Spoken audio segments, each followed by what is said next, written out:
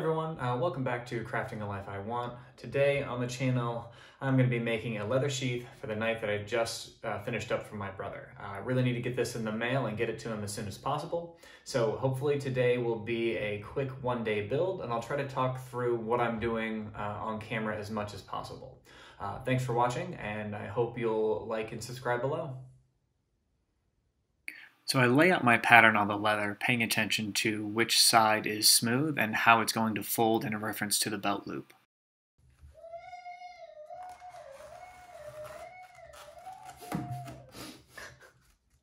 I don't know if you can hear my munchkin in the background, but he is asking for my help. So I'm gonna go ahead and pause the video, go out and help him, and then I'll come right back and finish up this cutting. All right, I'm back. For those of you that have 4-year-olds, I'm sure you can imagine how hard it is to get some quiet, peaceful time in the house. That's usually why I'm out in the shop, but it's cold in my shop and my wife is elsewhere today. So we are in the back studio trying to get some work done.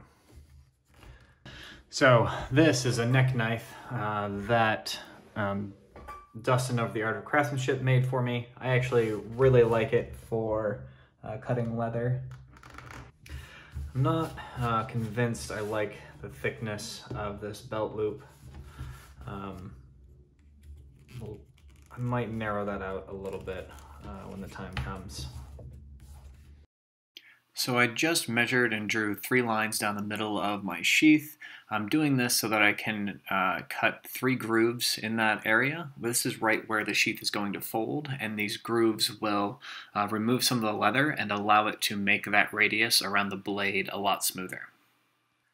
So my next step is to narrow out the belt loop, and I'm doing this by squaring off the belt loop from the top of the sheath, and I'm also going to take this as an opportunity to radius the corners between the belt loop and the sheath itself, which will allow a smoother transition into the body of the sheath.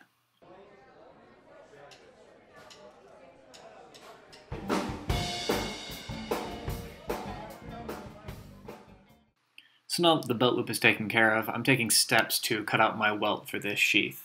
One of the things that I pay attention to when I'm both designing a knife handle as well as the sheath that it goes in is I like to have a thicker portion of the handle towards the front on the blade side and then a thinner portion just behind it. This allows me to have the knife sit in the sheath just past that thicker portion, which then allows me to wet mold the leather sheath around that thinner portion, which then securely holds the blade and keeps it from falling out when it's turned upside down.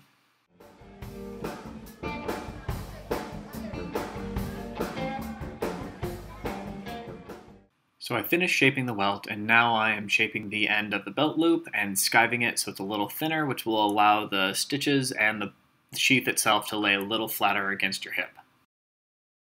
All right, got the dye and a dauber to go ahead and put it on. I'm using dark brown leather dye that I get from Tandy Leather. Sorry about that, everyone.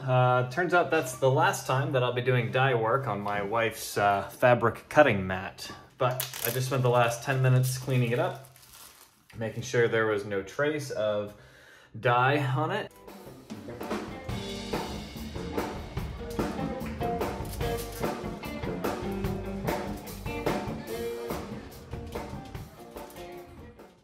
This is my first time using beeswax as a burnishing agent, and I am exceptionally happy with how it turned out. I get nice glossy edges with all of the little bits of leather tamped down with minimal effort as compared to something like water.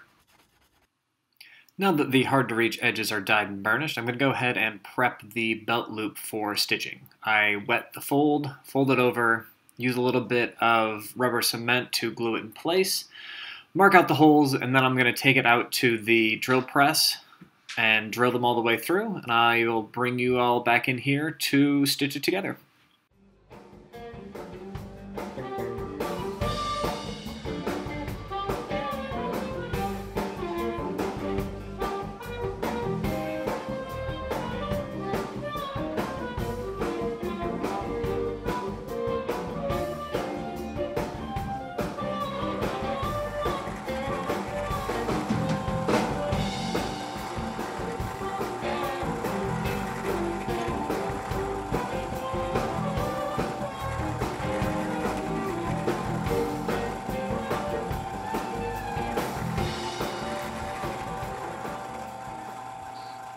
Alright, so we're back in from the shop, and one of the things I forgot to mention as far as prep work was concerned for stitching is that once the holes are drilled, I go ahead and take my groover and cut grooves where all the stitches are going to lay. This allows the stitches to lay at or beneath the surface of the leather, which reduces the amount of wear and tear that they take.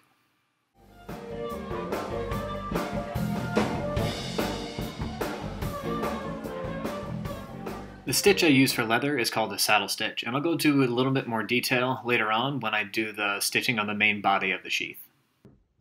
I really like using the Dacron B50 for stitching because I know it's exceptionally strong. And I've tried using waxed linen thread in the past.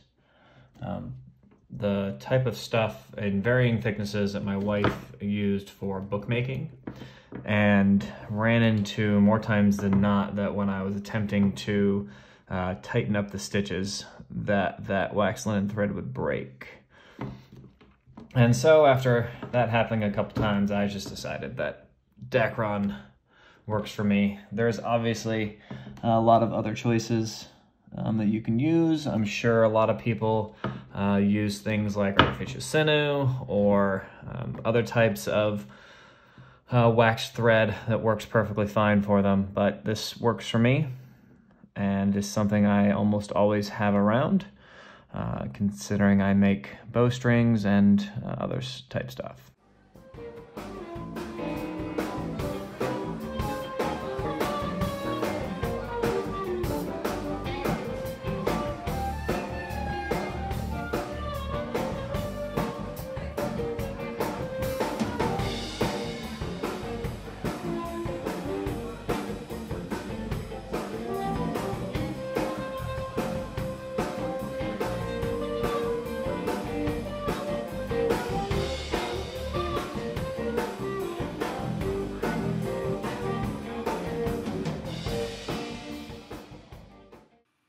So that wax works so well to burnish the exterior edges that I've done so far. I want to take a minute to go ahead and seal up the inside a little bit. This will tamp down all of the loose fibers that are inside, as well as seal it a little bit with the wax against any water or any other foreign objects that might get in there.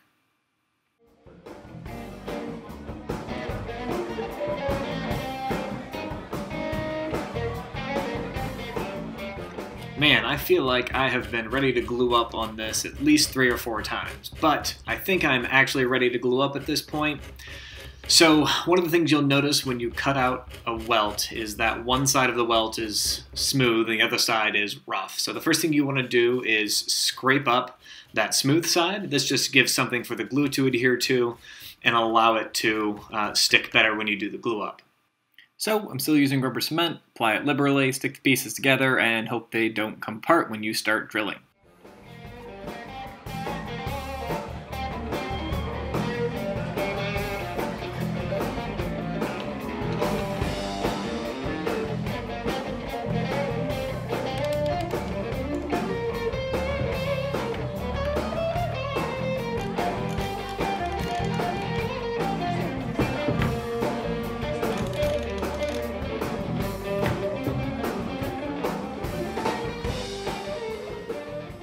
With that first glue up dry, I go ahead and remove the clamps and start prepping for the final glue up and the fold of the leather. I wet the seam. This just allows it to fold a little more smoothly through the turn and will hold that shape once it dries. And then I just go ahead and again apply liberal amounts of rubber cement and then clamp it gently to avoid marking the leather and let it dry.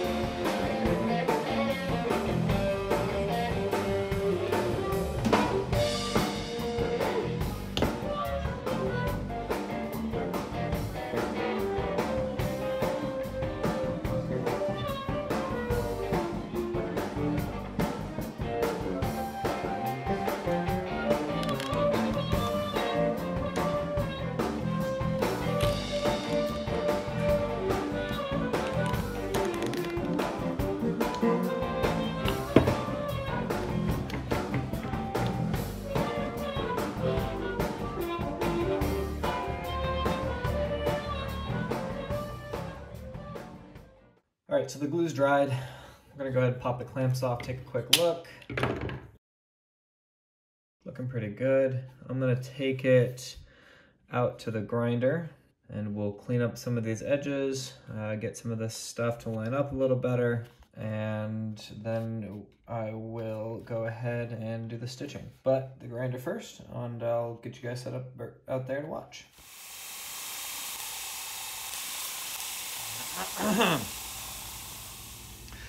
Here's where I'm at after grinding. The edges don't look quite as good as I wanted because when I did the fold over, my back side stuck out a little farther than my front side. And so once I completed sanding and flushing out the edges, the chamfer that we'd put on the back side is gone, where the chamfer on the front side is relatively uneven.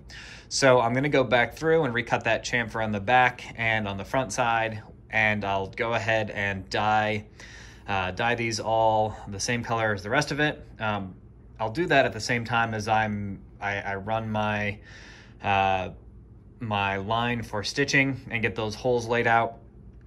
But it's still really cold in my shop, so I'm gonna go back inside to do some of that, and I will bring you into that.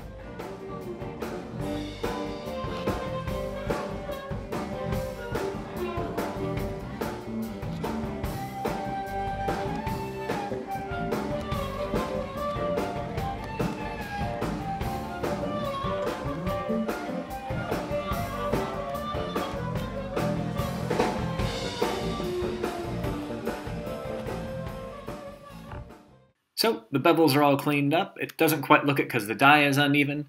And then just like that, they are dyed and burnished. Now I'm going to go ahead and start cutting the grooves for the stitching.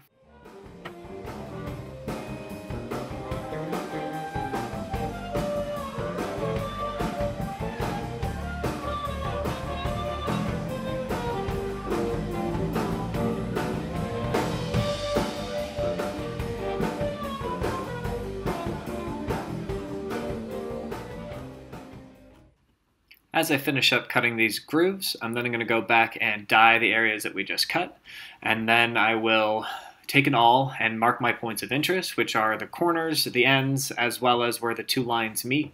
And then I'm going to evenly space out my holes between those points of interest, making sure that I use relatively the same spacing throughout. I tend to focus on about 1/4 inch, maybe a little under. And then once that's done, I'm going to take you guys out to the drill press and I'll work there.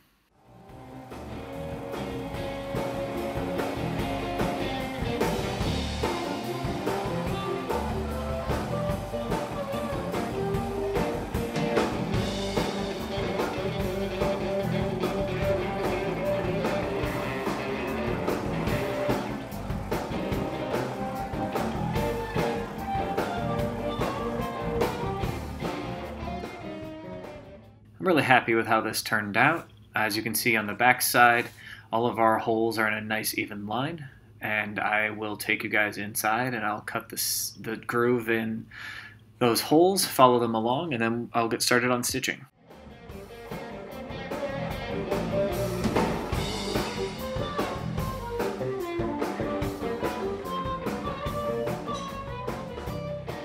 Man, cutting the groove in the backside was causing me some problems. I think what ended up happening is that my groove cutter was clogged, and so I had to clean it out before it would give the waste for the cuts somewhere to go. I did get some rough cuts in there, but I think the stitching will make it so that nobody can even tell that those rough cuts are there. So I'm going to go ahead and finish dyeing, and then I will start stitching it.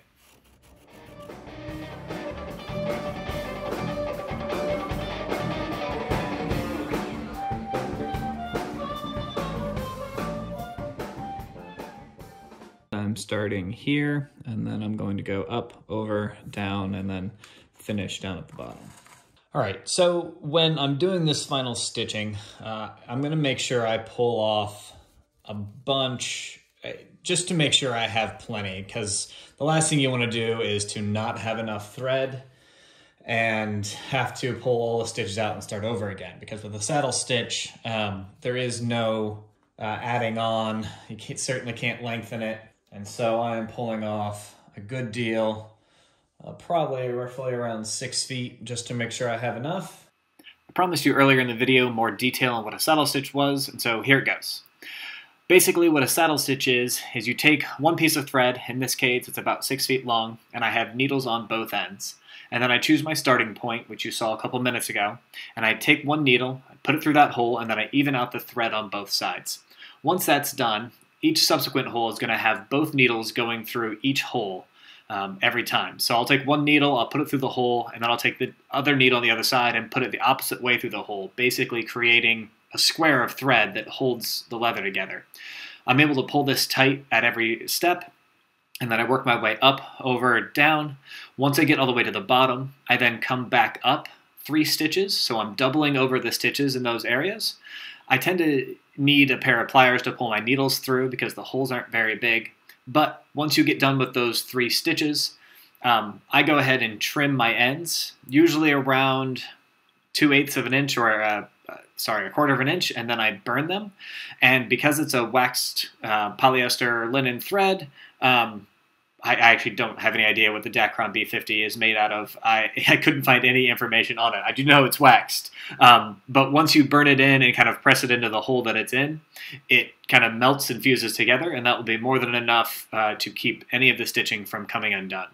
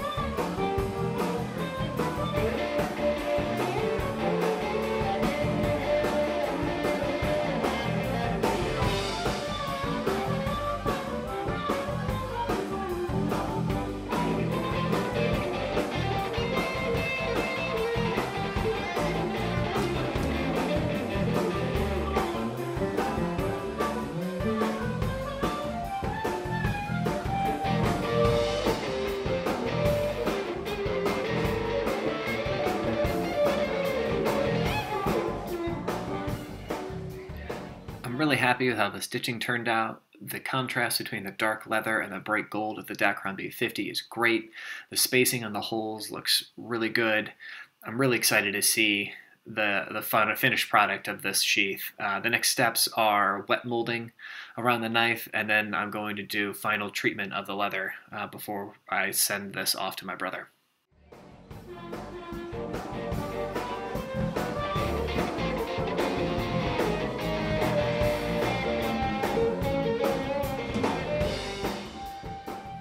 So it turns out I don't have the ability to speak on camera without saying we, us, but there's nobody else helping me with this. All it is me. I don't even have a cameraman. All my camera stuff is set up on tripods or in my hands, things like that. Anyways, the whole point of this was to record direct to video and not have to redo the audio, but that didn't work. So I'm going to have to bear with me a little bit as I kind of go over this again, and if you see my mouth and it's not exactly aligned with what I'm saying, I apologize. Anyways, I suppose I should get back to telling you what I'm actually doing with this wet molding. So the first step here is to coat the entire knife in oil. You want to make sure you fill all the nooks and crannies of the rasp knife, as well as coat the handle, the area that we filed on the back of the spine. Just make sure everything is coated in oil. This will help keep anything from rusting or any moisture from getting to the blade.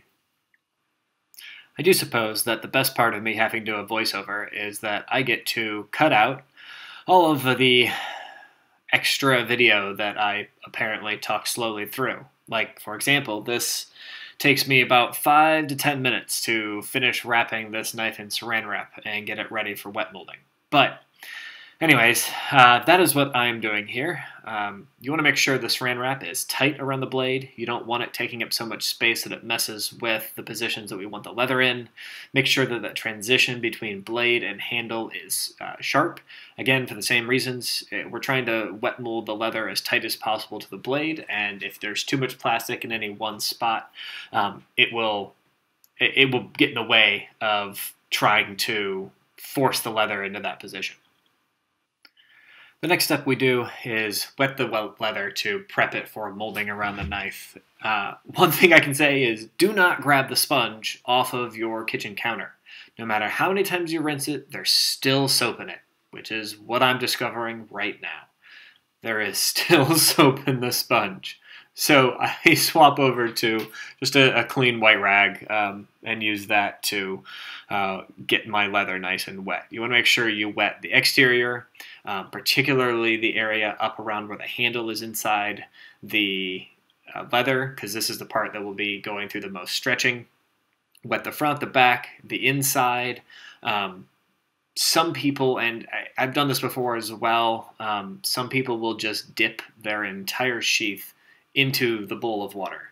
I didn't think that was entirely necessary, so I went with the option of just wiping it on with a wet rag, but that's, that works. It makes it easy. There's just a lot of moisture.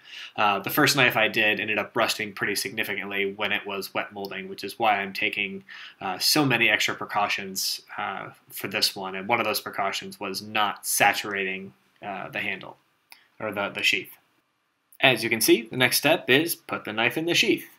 Once that's done and seated properly, I start paying attention to where I want the leather to mold around the knife. I pay very close attention to the area around the handle, particularly the top of the sheath.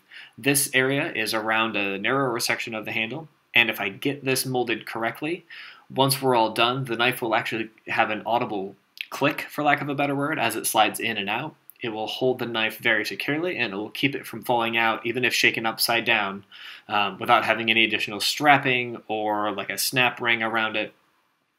This is why I do a good deal of wet molding, is that it allows me to have a more sleek-looking sheath and still hold the knife very securely.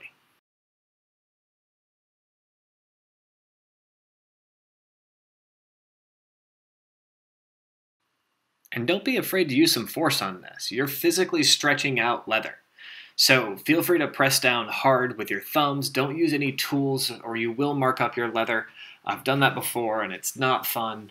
But again, use a lot of pressure, stretch out what you need, press in where you need it. Feel free to add more water during this process. Another thing you want to pay attention to is that the back of the sheath, where the belt loop is, you want to try to keep that relatively flat. So you'll notice I'm doing all of my molding from the top. That's because that's the area I want to stretch out, and I want to keep the back relatively flat. All right, should be good. If you take a look here, you can see the indent that we've made here. You can kind of see where that front curve is on the handle. It kind of comes in like this. And then you can see on the back how we've kept this section relatively flat. And so I am going to leave this just like this overnight. And I'll bring you back tomorrow for pulling this out, showing you how it holds its form. And then I will do the final conditioning on this. Well, I thought I was done doing voiceovers of this video, but apparently not. Alright, it's the next day. Let's take a look at the forming and see how I did. I managed to keep the back relatively flat. I kept a lot of the details in around the handle, which is what we're looking for. Now I'm going to take some time to unwrap the knife, wipe all the extra oil off of it, and then I will come back and do a test fit. Now comes our test fit. Oh, that's beautiful. I don't know if you can hear it, but when we slide it slides in easy. And then right at the end where we molded that around the slightly narrow section, it just kind of clicks past it. and then doesn't come out. That's great. All right. So the next thing that I'm going to do, which is the last thing that we're going to do, is go ahead and treat the leather. A lot of people use neat's foot oil, which I have used in the past and have had a decent amount of success with it. I did come across this other leather conditioner that I've been using since I was playing soccer in college. It's called Chelsea Leather Food. And I have started using this in a lot of my leather stuff, and I really enjoy the finish it gives. One of those gloves back on. So we're just going to, it's a collection. I couldn't find details on exactly what it's made out of, but it's basically a collection of oil and wax that allows you to buff up your leathers. So we're just going to go ahead and liberally apply this on.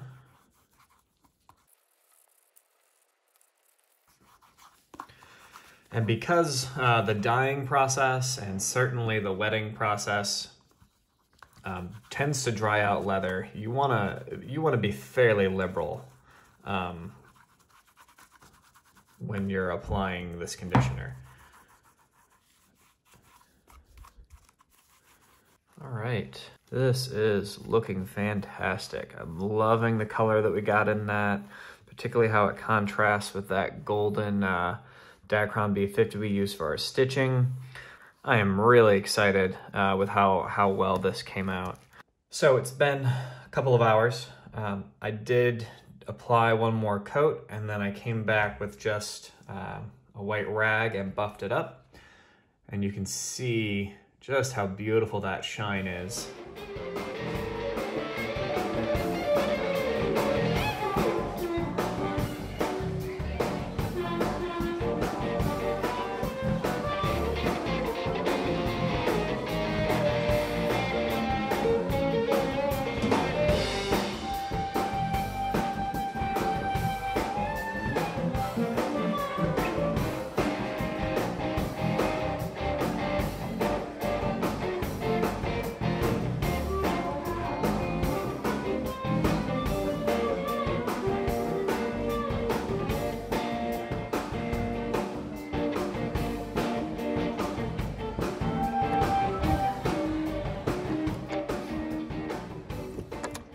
Hey everyone, and that's a wrap on our bushcraft knife sheath. I am really happy with how it turned out. Some of the new processes we used worked great, specifically the beeswax as my burnishing agent.